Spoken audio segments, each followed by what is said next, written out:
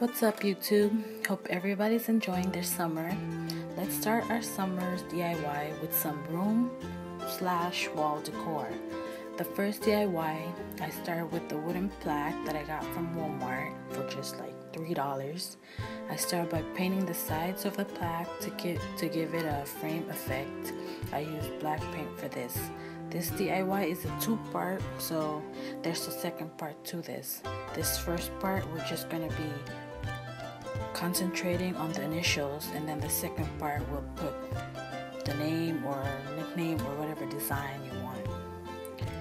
When I'm done with the frame painting, I chose to paint the center white or a lighter color if you want.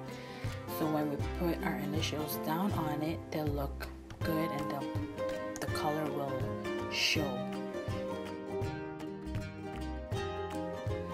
Now to the best part, the letters. I used 2 wooden letter R's, and what I'm going to do is paint them to this metallic silver paint by Folk Art. I gave it a couple of coats with a couple minutes drying time in between.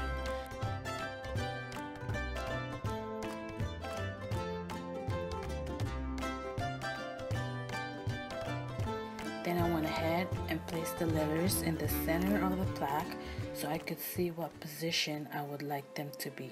Once I've had that position that I want, I used a hot glue gun to secure them in place.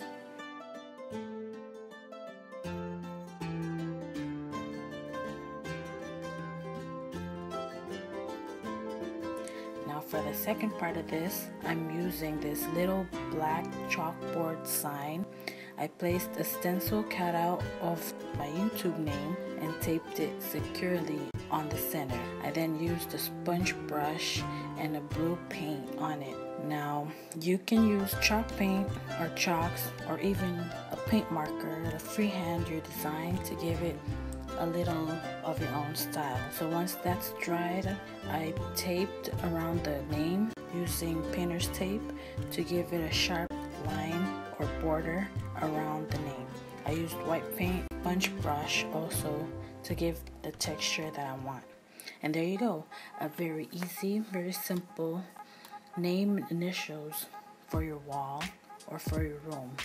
Now for the next DIYs, you'll need 3 canvas. You can choose 3 different size canvas, but I chose to use 3 of the same size. On the first canvas, I started by painting it black. Then with a stencil that I printed out, I taped it on a bit off center of the canvas. Then I started by using a sponge brush, pounced it in the heart using purple and then pink and then yellow, making it ombre effect or sunset effect. Once that was done, I went to the bottom part of the canvas below the stencil and I painted it blue with a little bit of purple.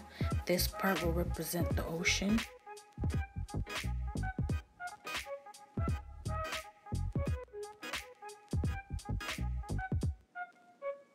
And then the center part of that, I used a little bit of pink, red, orange, and yellow using a little swiping motion to give the effect that the sun is shining on top of the ocean. And now for the top part of the canvas, I used blue and purple, and I used some shades of pink, orange, and yellow that will represent the sky. The pink, orange, and yellow, I used it to give the effect that the sun is shining on the skies, and that's it.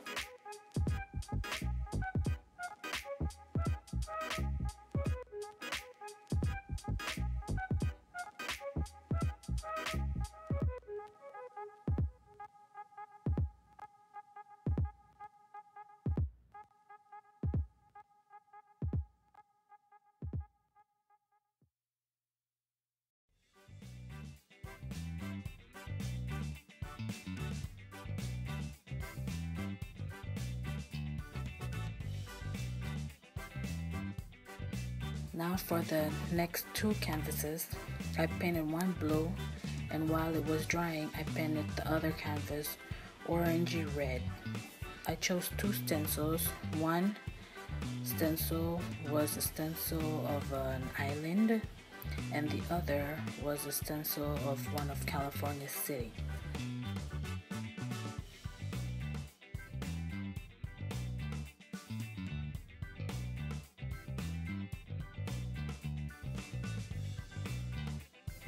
I started with the city and I used a sponge brush to blot or pounce the black paint around the stencil.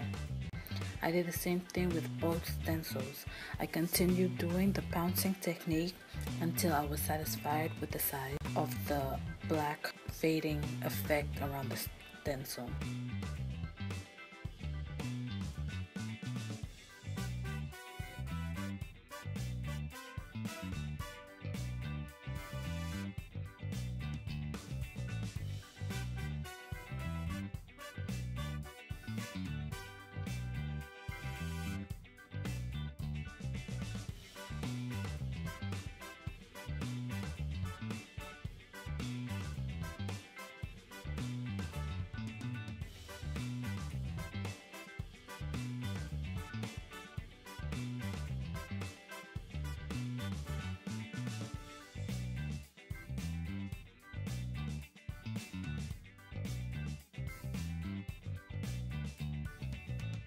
On the very edge, I made it look like it was fading, the shadowy effect was fading, and I ended up doing some light-handed swiping motion on the edge. And there you go. I hope you guys enjoyed these very easy summer decor ideas. Please give this video a thumbs up and please subscribe if you haven't. Thank you for watching.